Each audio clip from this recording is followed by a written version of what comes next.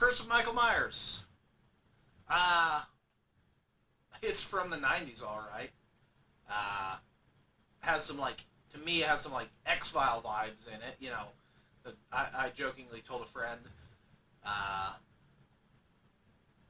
it's the screenwriter was watching the X-Files while he was writing this. So it's, whew, so it has that, like, mid 90s vibe to it. The cuts, you know, those quick cuts, those shocks of cut, definitely screams like 90s music video. Definitely has some X-Files influence, which isn't a bad thing. But as far as the movie goes, it plays it a little straighter than 5, which is good.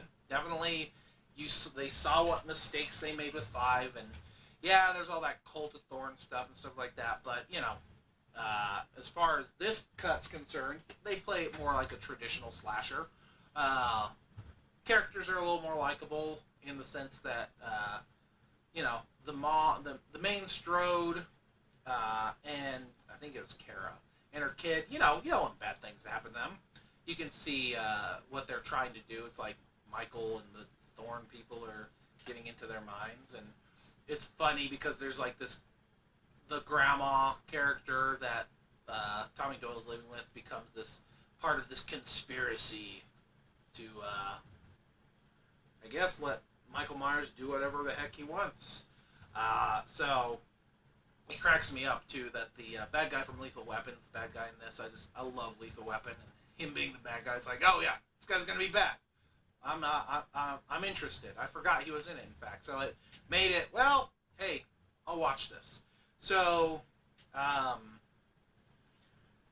yeah, it kills me they, again, changed the Michael Myers house. This one looks a little bit more like Michael Myers' house from the front. Looks like they put an addition on the second floor. But it's still funny that they, and I get it, they're not filming it in Pasadena, but still, it's just like, again, they change it. Like, it cracks me up. So, you know, considering that I would call, after watching these all, 5 is the low point so far. I mean, Resurrection might wow me with its terribleness. But, man, it's not terrible. I'd give it a D+. I think I gave it an F or a D. Has Paul Rudd in it. It's funny, he has a young, and he's like this moody, creepy guy. So it's kind of funny to see Paul Rudd not play what he's Paul Rudd. He plays Paul Rudd in a lot of things. His, you know, that just nice, funny guy. So it goes against what he's cast as nowadays. Yeah, not bad.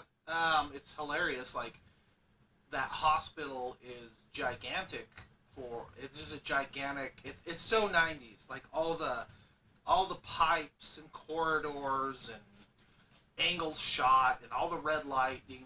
It's just very 90s. And, you know, the 90s are back in. So, I would say I'll probably watch this one again in a few years. I'd like to actually watch the producer's cut to see the craziness that apparently it is. But we'll give this one a solid D+.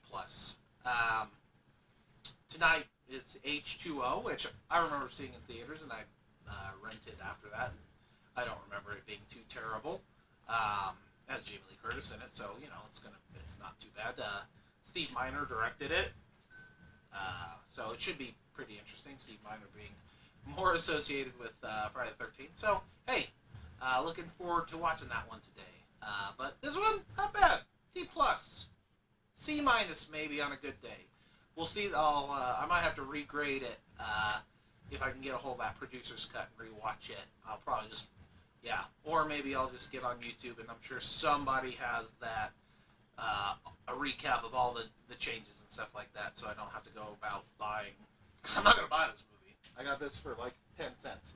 That's as much as it's worth to me, is 10 cents. But anyway, Halloween H2O tonight. Y'all, thank you for watching these. Happy Halloween.